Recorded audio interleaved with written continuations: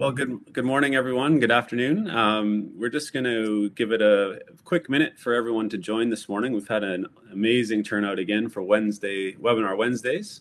But as you log in, if you can just make a quick comment, let us know you're here, or click the wave icon on the bottom right-hand side of the screen, just to show that you can hear us okay and see us okay. Amazing. Getting lots of thumbs up. That's great. All right, well, let's get started. Thank you for joining today's Travel Oregon webinar. We know it's an extremely challenging time for our industry and are grateful for your time today. Obviously, some good news of potential trans-Tasman bubbles yesterday with our Prime Minister in New Zealand meeting with the Cabinet, so we're super excited that could be a first step to greater things. Before we know it, we'll be back selling the USA and, of course, Oregon. If you haven't met me before, I'm Corey Marshall, and I'm fortunate to be here today with our account director all the way from Portland, Oregon, Mr. Greg Eckert. Today is a great opportunity to extend your knowledge for when we are back selling those USA holiday experiences. I've been fortunate to work with Travel Oregon for 11 years and spent a ton of time traveling around the state. From what you're going to see today, I've been fortunate to hike it, bike it, ride it, ski it, family holiday it, craft beer tour it, and road rally it. After today's webinar, both Greg and I are here to help you build your Oregon itineraries. Please, if you have any questions as we go along, a bit of housekeeping, type them into the comment box on the right-hand side, and we'll answer these as we go or at the end. If you're part of our Sell Your Way to the USA incentive program with American Airlines, you'll earn an extra point today. If you have not registered, you can still do so. We'll follow up with all the details after this webinar. I see a lot of familiar faces in the audience today and know that many of you are Sell Your Way participants, so we thank you for that. Before we start today, and similar to other webinars, we want to ask you a couple of questions about Oregon. So we're going to turn those on now, and if I can get you to just respond by hitting the right answer to your question and then the submit button as soon as you can, that would be great. So question number one is, have you visited Oregon? Yes, you loved it. Not yet, it's on your bucket list. 2, have you sold Oregon to your clients? Yes or not yet. And if you haven't done this previously, just scroll in the middle to move up and down the questions. And question number 3, how would you rate your knowledge of Oregon? Excellent, good, could be better, or poor. Then you can hit the submit button. And we're going to wait till about 80% have answered, which is soon. Looking good, guys. Thank you for all those answers. And with that, it gives me great pleasure to introduce you to our Oregonian today, Mr. Greg Eckert, our director from Travel Oregon. Greg, do you want to take us away? Sure. Good morning, everyone. I hope you're all doing well. As you can imagine, it's almost happy hour here in Oregon. It's about 4 o'clock in the afternoon, and looking ready to have some Oregon craft beer here shortly. But would love to walk you through kind of what Oregon is all about, and we'll do that here in just a second. As soon as the prezzo comes up, I'll start walking through that with you. There it is. And I'm not going to tell you who's in that costume, but I bet you can imagine.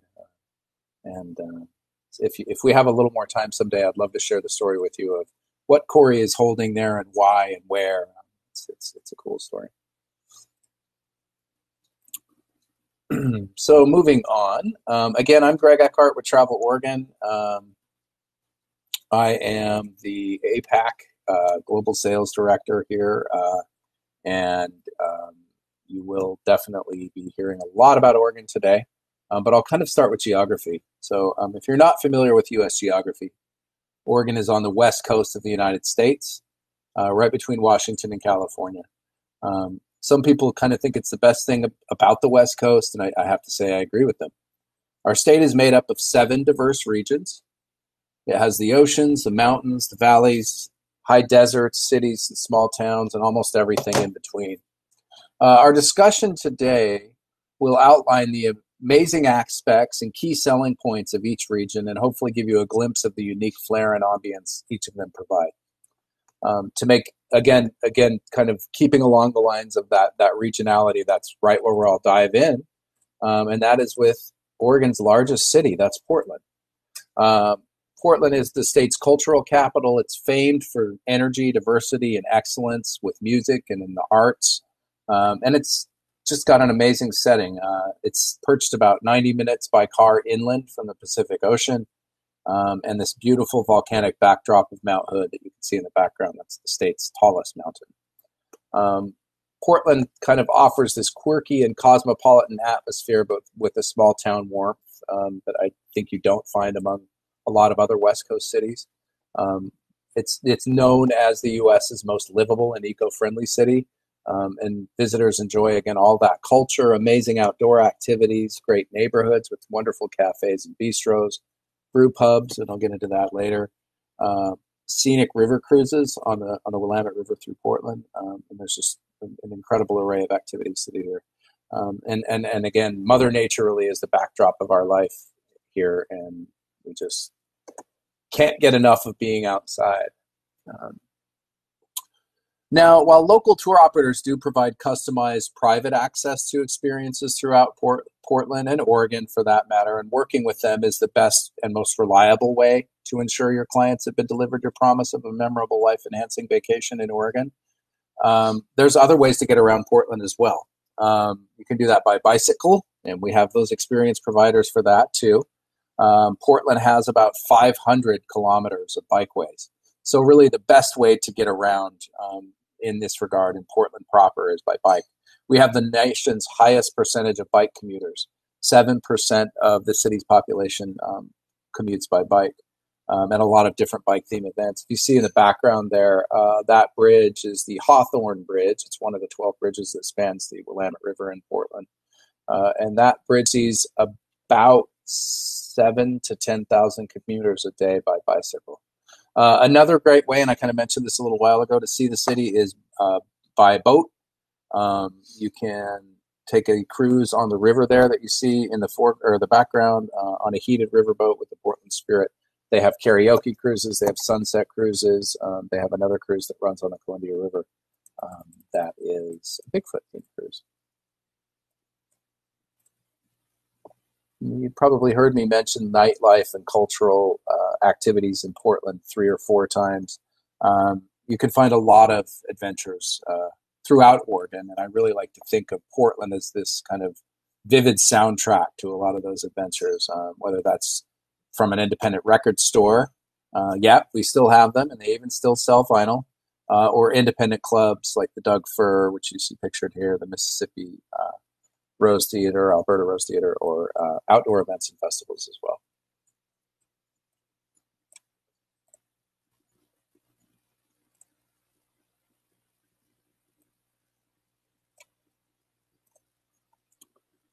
So while Portland is Oregon's cultural hub, it's also known to both sprawling wilderness in Forest Park. You can see that in the upper right-hand corner of your screen, and also the world's smallest park or dedicated park. That's Mills End there. Portland really does offer kind of a breath of fresh air when it comes that way. There are more than 200 parks within our city limits, from forests to marshlands, trails, and even skateboard parks, of course, and rails.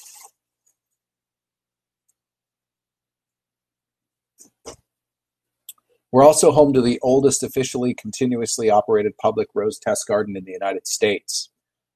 It's just about 10 minutes from downtown Portland in Washington Park. It offers great views of Mount Hood and the city, and that garden itself has about 10,000 rose bushes, so there's just a variety of roses going.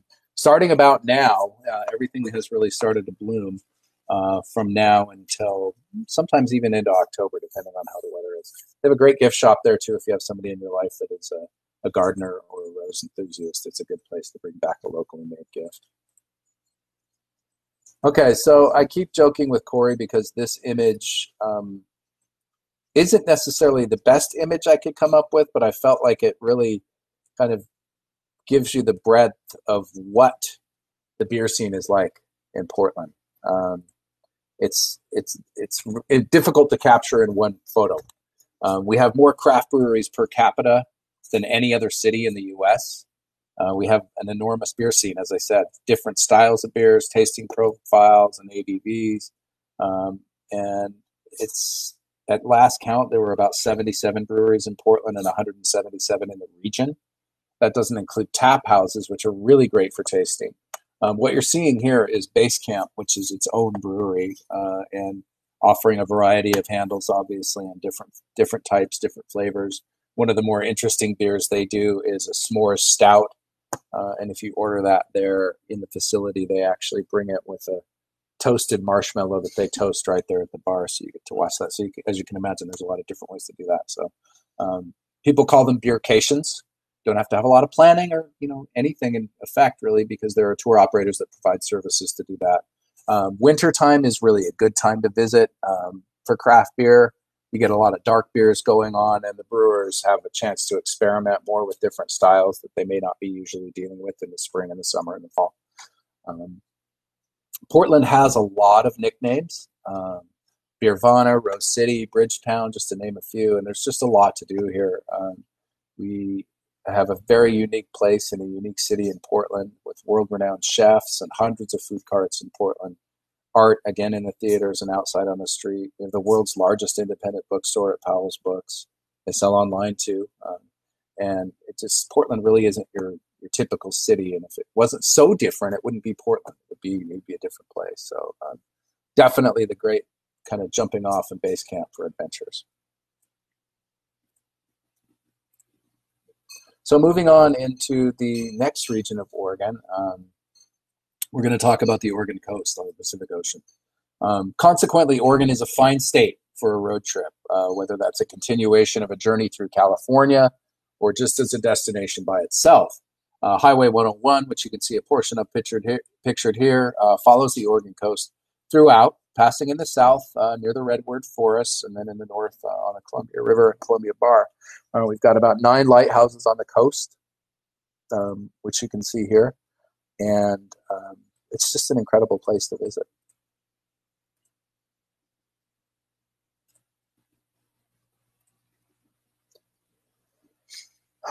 There's a variety of landscape to see on the coast, whether that's wind-swept shoreline, sand dunes, which I'll talk about later. Again, I mentioned state parks. We have some of the most amazing state parks in the world. Little bustling harbor towns or even secluded beaches that are populated by sea stacks like this. There's a lot to offer for anybody that wants to visit the coast for sightseeing, even from folks that are so connected to the ocean like you guys down under. And it really doesn't get much more coastal than this region. And one of the reasons we like to say that is that we had a pioneering beach bill making all 584 kilometers of Oregon's coastline free and open to the public. We call it the People's Coast. And through the next couple of slides, you'll see why. It's very, very easy to get up close and personal. In this case, you have the opportunity to go crabbing at a place like Kelly's Marina. Catch your crab right there on the dock or from one of their boats, and then bring it right back up into their little camp, and they'll cook it for you and help you clean it and show you the best way to get all the meat out of it and enjoy the crab that you just caught. There's also razor clamming, all kinds of activities like that. So it's incredible to have the opportunity to connect to these experiences and connect your clients to these experiences on the coast. The coast is also a great way to see sea life, not just in the Oregon Coast Aquarium like you see here in Newport, but also in places like Depot Bay at their whale watching center, which is also a state park. We have a pod of gray whales that makes their home off of the Oregon coast, but we also see part of the gray whale migration down north and south from Alaska to Mexico. So they come by, you see babies, all kinds of great sea life, sea lions, you name it. We've got seals as well. So there's a lot of different wildlife to see, whether that's again in the aquarium or just in nature. Another really amazing experience on the Oregon coast is riding a fat bike. The Oregon Dunes National Recreation Area provides an opportunity for all skill levels. On the coast, you can find flat terrain or strenuous terrain, freestyle or off-road. And again, the coast is kind of dotted with fat bike rental shops and even local experience guides and specialists that are eager to share their favorite spots with you as well. But the dunes aren't just for cycling. or sandboarding, which I'll mention in a moment. But the dunes is 64 kilometers of this rolling sand dunes and mountains that tower even sometimes 152 meters in the air. And it's the largest concentration of sand dunes in the U.S. and unique, really, to most coastlines in the world. Oregonians and travelers alike take advantage of this sandy spot on boards. As I mentioned, the sport of sandboarding was invented in Florence on the Oregon Central Coast. And that's really where that kind of longboard skateboarding meets sand dunes and snowboarding. So, but also there are tour operators and rental companies that provide ATV tours or ATV rentals, as you see here, that you can drive on the coast yourself. And that is an experience you won't forget. It's a blast.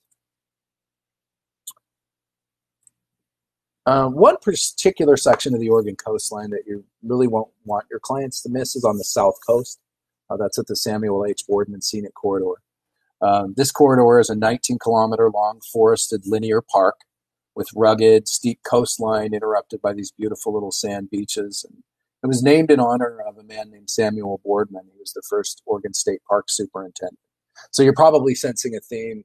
Oregonians and the travelers that visit here are blessed with a stewardship of the land and this connection to wanting everybody to have access to it. So they have that same stewardship and kin to the land that they're visiting.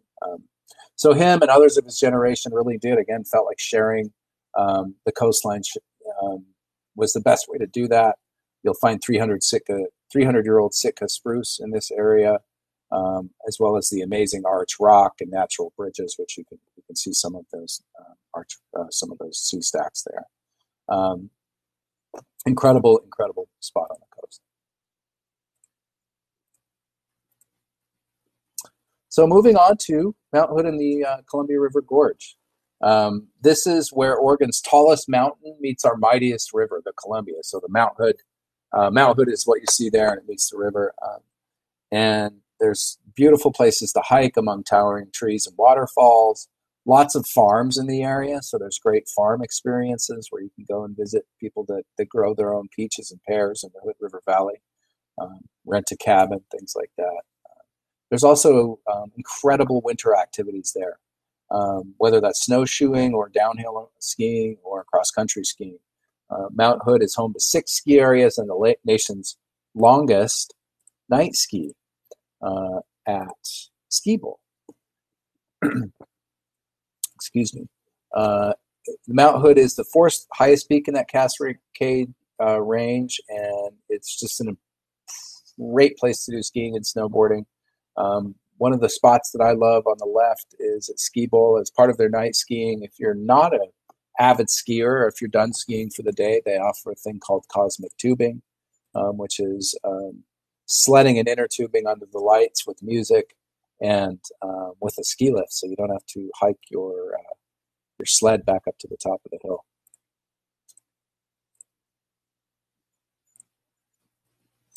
Mount Hood is also home again to Timberline Lodge. That was pictured in the previous slide.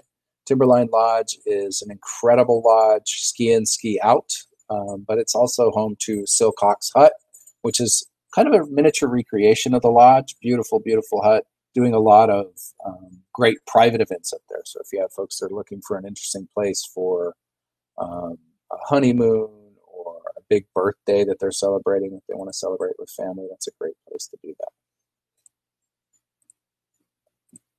And then you can go and spend the night in Silcox Hut or down at Timberline Lodge. So I mentioned the Columbia River. What you're looking at here is the Columbia River Gorge. The Columbia River Gorge was designated a National Scenic Area. It's the largest one in America, and it was done so for good reason. You'd be really hard-pressed to find better views than these.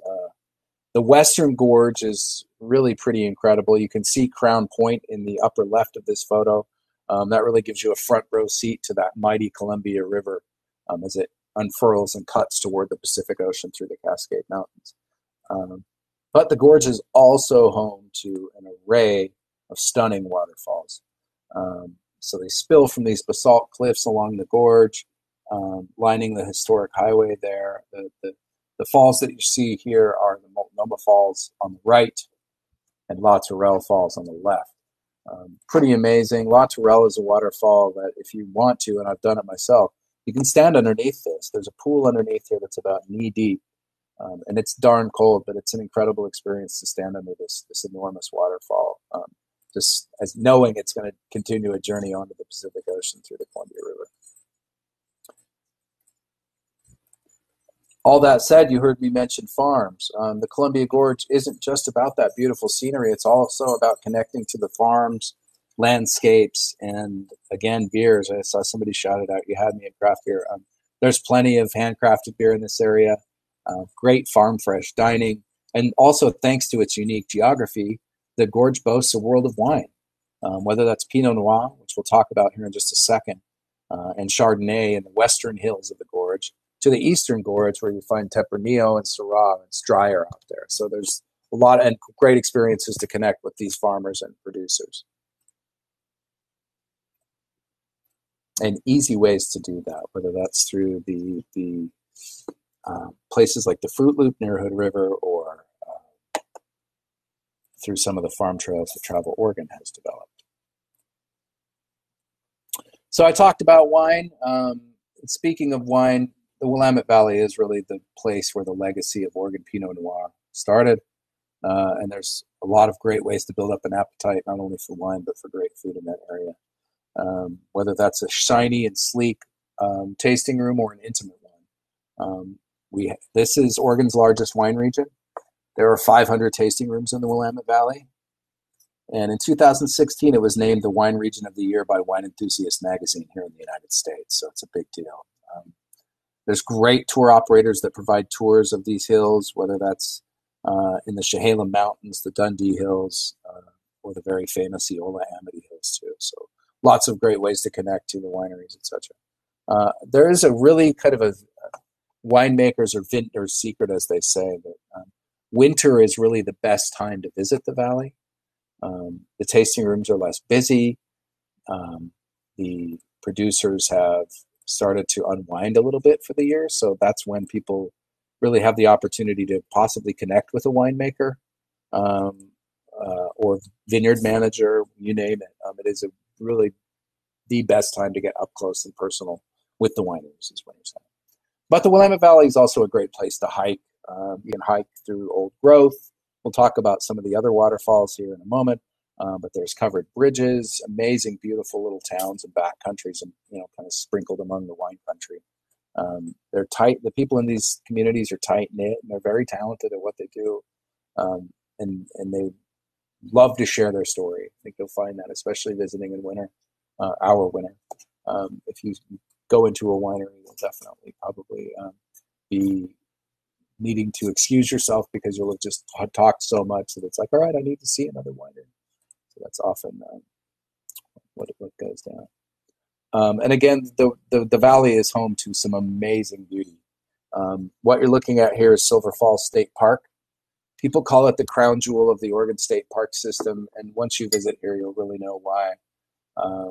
It is the standout scenic treasure that puts Oregon really on our international stage, and it sits in the foothills of the Cascade Mountains, about an hour east of our state capital in Salem, and it is the largest state park and one of the most popular. But it's quite amazing. You can walk behind this waterfall that you see in the image, and it's nearly a paved trail. It's very easy to access and incredible walk.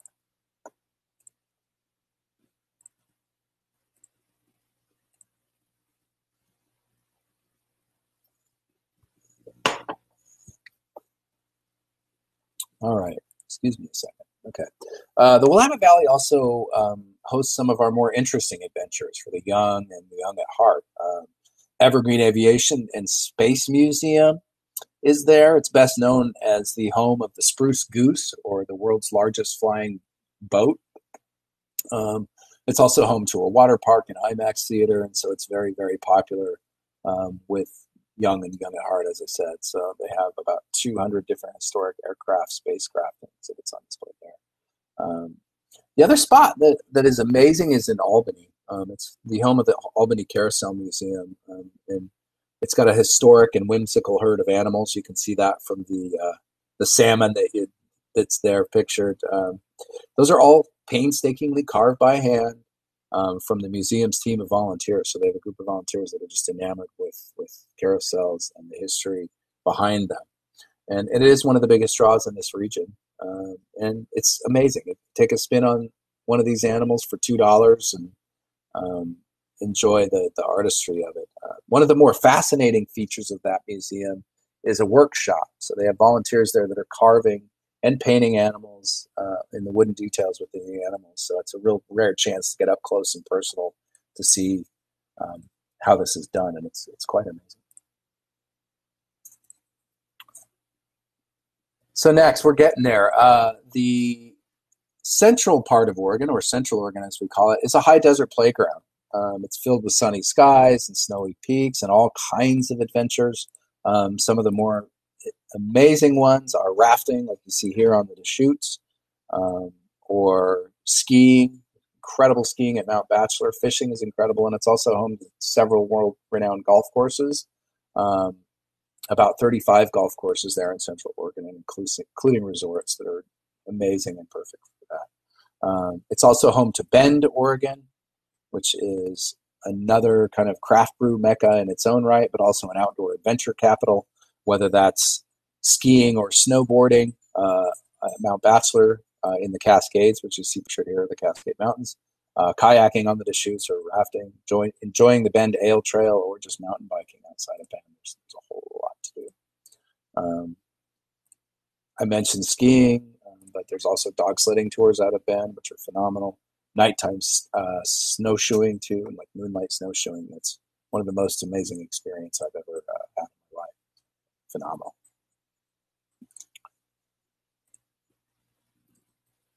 Okay, moving on to Southern Oregon. You're looking at Toketee Falls here. Beautiful, beautiful waterfall on the Umpqua River in southwestern Oregon. It's home to the wild scenic Rogue River, which is the river that this waterfall is on. And again, amazing wine there too. Talk about that in just a moment. Southern Oregon is really sparsely populated, but it's forested and very peaceful, and it's home to Crater Lake National Park. It's our only national park, and it spreads out around the deepest lake in the United States. Crater Lake is actually the remains of a volcano caldera. So Mount Mazama, which was a huge volcano, collapsed about 7,000 years ago, and that's continually filled with snowmelt. Crater Lake is not fed by a natural spring. It's fed by snowmelt. So as you can imagine, it does get a lot of snow in the wintertime. That said, it is open year-round. In fact, during winter, there are complimentary snowshoe rentals as well as daily snowshoe hike with a park ranger. So it's a really cool place to visit in the winter because you can really kind of have the place to yourself on some days. Southern Oregon is also home to Ashland, Oregon. Ashland is the home of the oldest Shakespeare festival in the United States, but also beautiful hotels. Lithia Park, which is one of my favorite locations in the state. Beautiful place to visit in the autumn. Just wonderful, wonderful flowers. Leaves changing.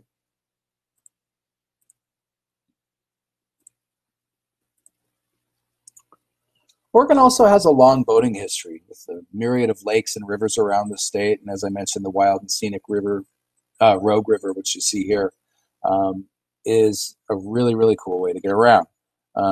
You get stunning scenery, lots of wildlife, different stories about Oregon history. And then with this company, Hellgate Jet Boats, they have a variety of experiences. So you can go out on a dinner cruise to their private cabin in the woods, which hosts several hundred people, beautiful cabin. Or take a slower trip where it's just mostly focused on looking at wildlife. There's also on the same river out of Grants Pass, Oregon, a paddle pub, which is exactly what it sounds like. It's a pub that you paddle on down the river and enjoy Southern Oregon craft beer. So again, that the spirit of that goes on and on throughout our state. Southern Oregon is also home to its own incredible wine and culinary scene in places like Central Point, which you see pictured there, where Rogue Creamery Blue Cheese is, as is Ledger David Cellars. Nearby is Jacksonville, Oregon, which is dubbed one of America's top 10 coolest small towns. This 1850s mining town really does offer kind of a window to the past, and it may even remind you of Australia's own historic gold rushes. I love the Jacksonville Tavern, which you see pictured here. I've even had my hair cut in the oldest barber shop in Oregon, which is just a couple of doors down from the tavern. Then again, too, there's a lot to do in Klamath Falls. There's a lot of great hiking around there. There's also one of the oldest birding festivals in the United States. So if you're interested, or if you have clients that are interested in seeing more than 350 bird species in one place, that's a great place to do it. It's worth mentioning that any of these towns are an excellent base camp for adventures at Crater Lake and beyond. Love to provide suggestions or recommendation for lodging and many other experiences in anywhere that we've been talking about, whether that's sightseeing or dining. Happy to do that and want to do that for you. And last but not least is Oregon's corner of the Wild West. That is Eastern Oregon. Out in Eastern Oregon, wide open skies and sagebrush plains with craggy mountain ranges really kind of claim the landscape. It's a vast outdoor playground. There's skiing there as well, great fishing, incredible wildlife, whether that's pronghorn or elk, and also a really great place to connect with the history of the Western United States.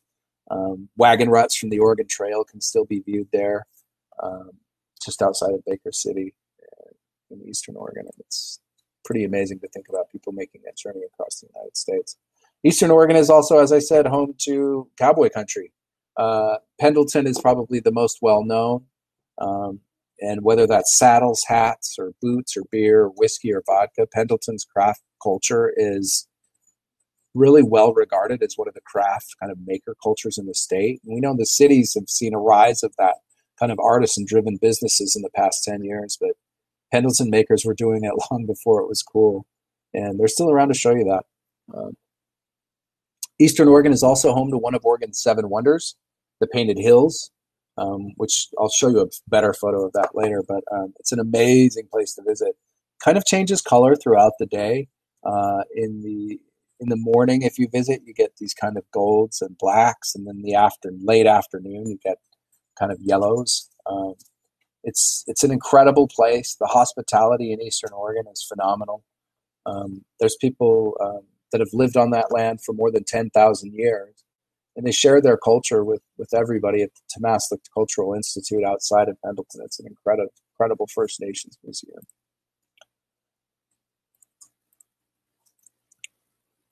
And it wouldn't be really worth mentioning Pendleton here if I didn't discuss the Pendleton Roundup. The Pendleton Roundup is the 3rd largest rodeo in the United States. It's North America, I should say, excuse me. But it's a great time. It's held each September in Pendleton. Wonderful rodeo, good party. But any time is a good year to visit Eastern Oregon and Pendleton.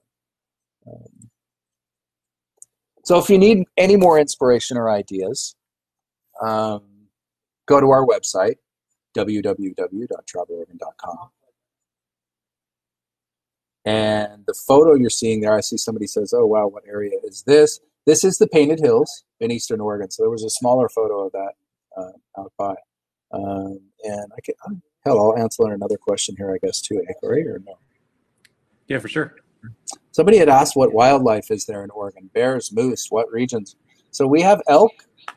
There are bears here in parts of the state. We have, as I mentioned, a lot of sea life. We have elk, we have deer, we have pronghorn, you name it. We have a lot of wildlife. No moose, though, that I'm aware of. Awesome. Well, thanks, Greg. Hopefully we've given all of you some helpful information on what makes Oregon so special. Before you go, we have a few more questions to test your knowledge of Oregon. And so hopefully many of you have been paying attention. By correctly answering the questions, you'll stand a chance to win one of 2 Discover Oregon family prize packages. We're going to send those out to you from our office. So please answer the questions that have popped up in the middle of your screen.